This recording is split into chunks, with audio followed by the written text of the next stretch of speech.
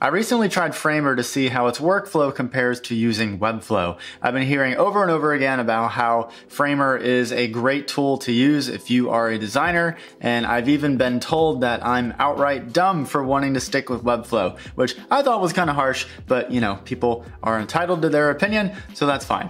In any case, I actually enjoyed learning Webflow, even though it has a steep learning curve. I found that learning the development aspect of it was just helpful when it came to learning how to design a web page.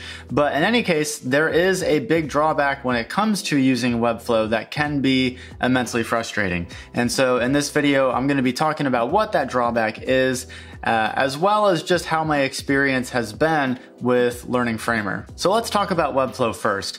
And I'll be honest, Webflow is not an easy tool to learn. And the main reason for that is because I initially went into it thinking that it was going to function kind of similarly to a design tool like Figma.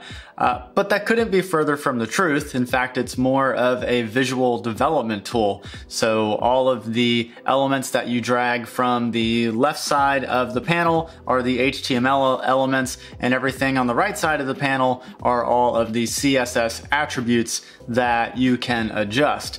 And so the thing that makes it difficult is you can't just drag things freeform on the canvas like you do with Figma. So Webflow functions more like a Google document versus a freeform canvas. So anything that you drag onto the Webflow document is going to kind of be stacked, blocked on top of each other unless you organize it with the CSS attribute that you want. So that alone makes it more difficult to use than a design tool like Figma. I learned Webflow both through free methods using the Webflow University, which has top-notch courses on how to get started with Webflow. And I also used a paid course from the Flux Academy Webflow Masterclass, which I thought was a very good complement to the Webflow University. And so through those courses, I got a lot of practice with building web pages. And at this point, I feel fairly proficient with using Webflow. Certainly not an expert by any means, but I feel like proficient enough to use it, and proficient enough to try my hand at completely redesigning my portfolio. So my portfolio is currently housed on UXfolio, which is a UX portfolio builder that is kind of similar to Squarespace. So it has a very drag and drop interface. The only thing is that it lacks a lot of customization. So a lot of portfolios that use UXfolio look very similarly because there's just not a lot of customization to it. So I wanted something where I did have more flexibility to design things the way that I wanted to have them look. And so I decided to try Webflow to redesign my portfolio. And this is sort of where the big drawback comes when it pertains to using Webflow. I was running into some technical issues when it came to redesigning my portfolio in Webflow. I would have issues where images wouldn't be displayed in a way that I was expecting. Getting a functional slider in a way that I was envisioning was sometimes difficult to do. And working with design systems in Webflow is not always the easiest. However, I think that their most recent update has made this easier. But in any case, with all of these issues, I've found that the bottleneck of my progress with Webflow wasn't necessarily my design skill, but rather my development skill, because the issues that I were running into were more development based as opposed to just my sheer ability as a designer. And so that can be a frustrating problem, and that's really what led me to try Framer. So I started learning Framer a couple weeks ago, and the difference is pretty wild compared to Webflow. So I took I think it's called the Framer Fundamentals course. It's taught by Ryan Howard, who also has a course on Flux Academy. But this course alone was probably enough for most designers. It gives you a look at all the tools, or maybe most of the tools available within Framer. So I got a chance to dig into how do I design using Framer, how do I use animations and make things responsive, that kind of a thing. And the main thing that's stuck out to me, and probably has stood out to a lot of designers, is the fact that this is fundamentally much more of a design tool than Webflow is. The layout of it is very similar to Figma. If you know how to use Figma, honestly, you probably don't even need a whole course on Framer. If you know how to use Figma, you can probably just take that knowledge and just start playing around with Framer, and you'll get a pretty good idea on how to use it. So with Framer, because it functions more like a design tool, not so much like a visual development tool like Webflow, I can drag elements onto the canvas in a freeform way. And with that, I can just sort of mock up designs in Framer, which is something that I can't do in Webflow because of the way it's structured. Now for me, I would probably still choose to mock up my designs in Figma just because there are extensions or plugins rather that I use with Figma that make my workflow easier. But the option to mock up your designs in Framer certainly exists, and I imagine there's probably quite a few designers that use it like that. Animations are also more intuitive in Framer than in Webflow. In fact, I have found that animations are probably one of the hardest things to figure out in Webflow. It's still, even though I know how to use animations in Webflow, it's still just not an inherently intuitive thing.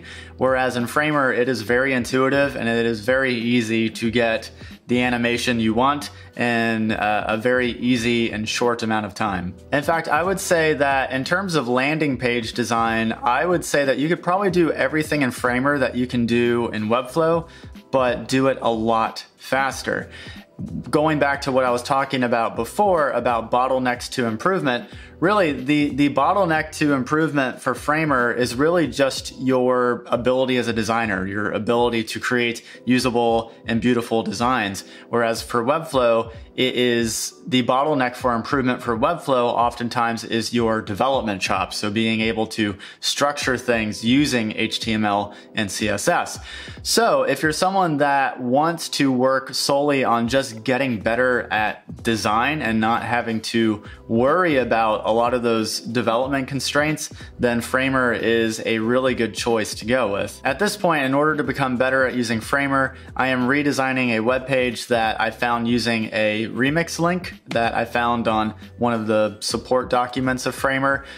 As far as I understand, a remix link is just a copy of a Framer file, so you can see how it was made and you can edit it to kind of make it your own. So what I'm doing is I'm looking at the Framer document, the remix link, and I'm basically trying to recreate it from scratch on a separate Framer document. So this way I can get a lot of practice with how to just lay out a web page using Framer. I find that this is a really much more applicable way to learn something as opposed to just like watching a bunch of tutorials. Now, I haven't really used Framer enough to really think about what the drawbacks to it are, but from what I understand, I think that the CMS in Framer is not quite as robust as Webflow. So if you are looking to create websites that do have a more robust and involved CMS application, then Webflow is, I think, going to be a better option for you. Again, this is more what I've heard from others as opposed to what I've tried personally. While I am enjoying my journey with learning Framer, I will say that I absolutely do not regret learning Webflow, and in fact, I probably will still work on Webflow to become better at that. And the main reason that I do like Webflow is I enjoy learning about the underlying structure of how a web page is laid out. I actually kind of like the whole HTML and CSS and kind of seeing how the two work together, because it gives me an idea on how to create more usable designs and gives me more of a better conceptual idea on how to create more responsive ideas. It's just now with what I have learned from Webflow, I can sort of use that HTML and CSS knowledge, and I can apply that to Framer's easier user interface so that I can still create those usable designs that I learned from Webflow, but in a much faster way with using Framer. Now, there is one big drawback to using Framer that I don't think is mentioned often enough and is something to really consider if you are planning on doing freelance work. So with Framer, They function kind of similarly to Apple in the sense that they want to lock you into their ecosystem. And the main way that they make this apparent is that supposedly you cannot export the code of your website with Framer. So let's say you build a website for a client and you send them the Framer file. They can't change hosts at that point. Like they can't migrate that site over to some other platform. They're stuck with Framer.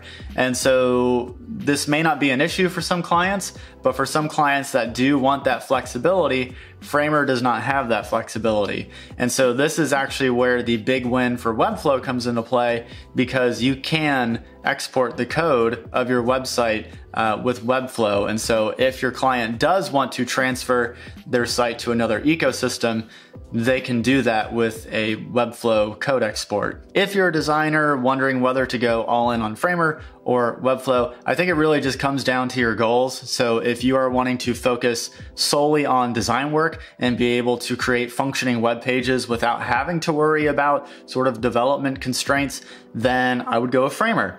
But if you have a thirst for knowledge and you do want to learn the underlying HTML and CSS and how web pages actually operate, then I would say go with Webflow. That definitely was the more appealing option to me, and I think you do learn a lot when you do sort of have that basic HTML and CSS knowledge. At the end of the day, I think it's just important though to just pick something. So try Webflow, for instance, for a week or two and just see how it goes. You're not tied down to any one platform. So if you find out that Webflow is not for you, then you can just switch to Framer. I know for me, I often can fall victim to analysis paralysis, and I'll spend days and weeks just like analyzing the pros and cons of deciding between two different paths, when really if I just dove into something and tried it out, I would learn a lot more that way as opposed to just watching a bunch of videos about each of the different platforms. So just dive into something and then course correct as you go along. I think that's sort of a better option to go with. If you found this video to be useful in any way, it would mean a lot if you hit the subscribe button. It helps me out tremendously, and it just lets me know that these videos are resonating with you.